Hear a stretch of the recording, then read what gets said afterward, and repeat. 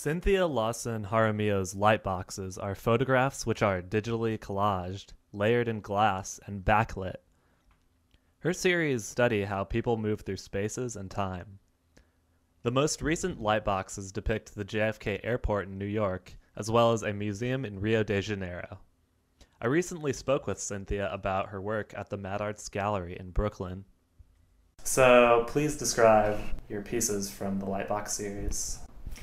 One of my most recent works is called Mac 3 Seconds Outside, and it's a piece that uses images that I photographed in Niterói, Brazil. The architect Niemeyer designed the Museum of Contemporary Art there. And it's this just absolutely intriguing spaceship-looking like building.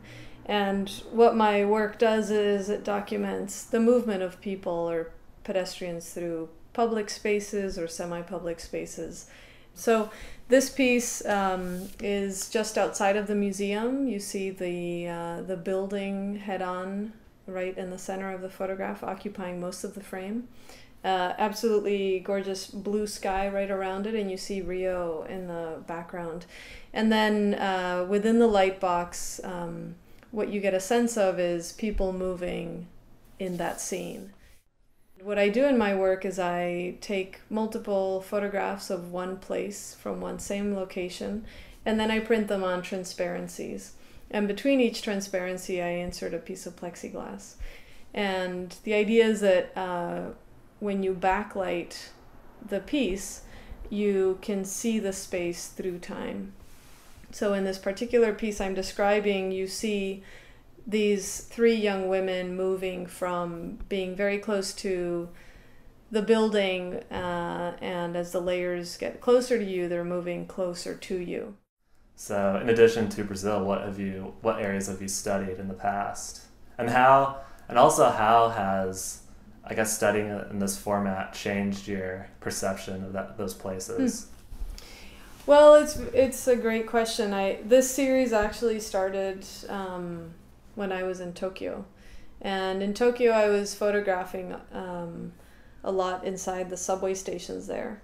And I didn't have a video camera, and I've done a video art before, and I was thinking, well, is there any way that through these photographs I've taken, I could start to represent the chaos that I had just kind of documented through still images of that one place.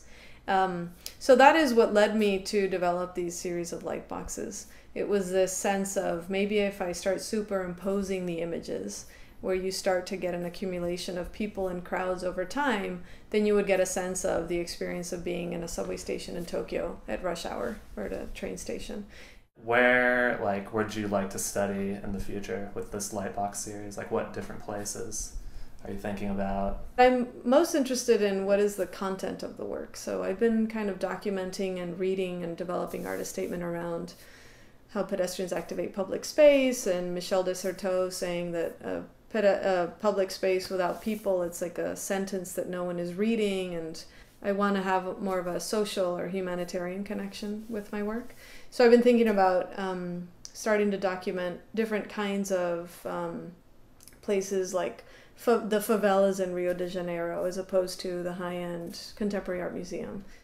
Is there a specific example, maybe in Brazil, where you've studied a particular, I guess, structure or building or an urban space, and it really changed your mind about that place?